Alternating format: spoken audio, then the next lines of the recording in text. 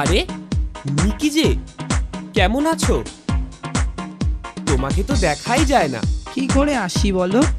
যখনই এখানে আসছি তখনই লুসি আর টম আমাকে খাঁচায় ধরার জন্য ওত পেতে বসে থাকে। ঠিক বলেছ, ওদেরকে জব্দ করতে না পারলে আমারও শান্তি নেই বন্ধু। এবার ফেরা যাক টম, তাছাড়া আন্টি আসার সময় হয়ে গেল। এই আন্টিটাকে দিয়ে হয়েছে যত জ্বালা, সব সময় শুধু ধমকাবে।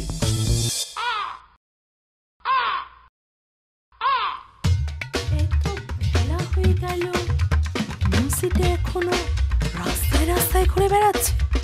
আসো, তারপর ওর মজা আমি দেখাচ্ছি। এই যে পুষি, লুসি কোথায় বলতে পারো? কি আর বলবো আন্টি, ও যতক্ষণ না থাকে ততক্ষণই ভালো। কেন এই কথা বলছো কেন? বলছি অনেক দুঃখে আন্টি, কারণ ও থাকলেই পাশের বাড়ির ছোট্ট পাখি নিকিটা আসলেই ওকে লুসি আর টম খাবার চেষ্টা করে। কি এত বড় সাহস! এই যে চাঁদু, এতক্ষণে আসার সময় হলো বুঝি? কেন আজ কোনো পাখি পাওনি? মানে বুঝেছি, এটা নিশ্চয়ই পুষির কাজ। না না, মানে আন্টি, আসলে পশু পাখি আমি খুবই ভালোবাসি। থাক, আর সাফাই গাইতে হবে না। এবার ঘরের কাজকর্মগুলো সেরে ফেলো দেখি, নহলে। আন্টিকে নালিশ?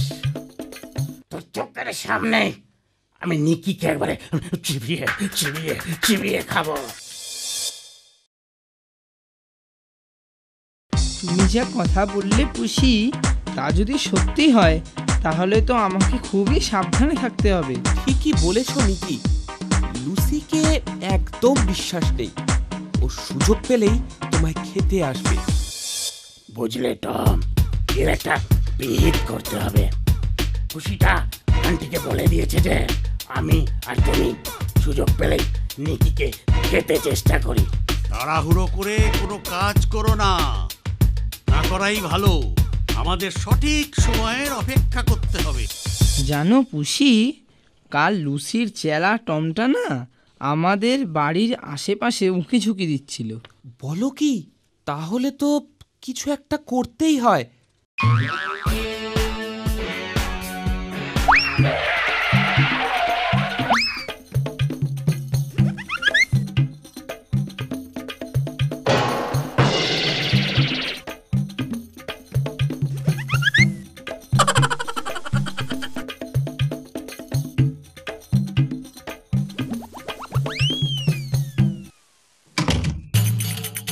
বাহ, কুকুরটা তো বেশ নিজে থেকে ধরা দিল। না না স্যার, আমি আমি রাস্তার কুকুর না স্যার, আমি আমি বাড়ির কুকুর। আমার একটা স্টিক আছে স্যার, স্যার আমায় ছেড়ে দিন। চুপ স্যার, চুপ, একদম বেয়াদবি নয়।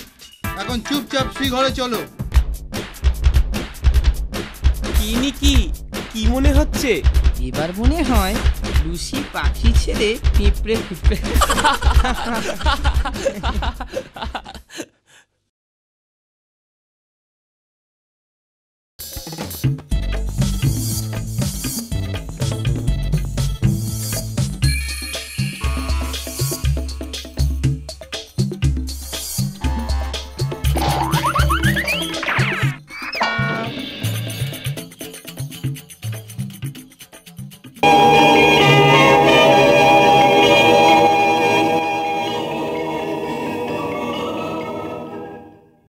সাবস্ক্রাইব করুন www.youtube.com/angelkids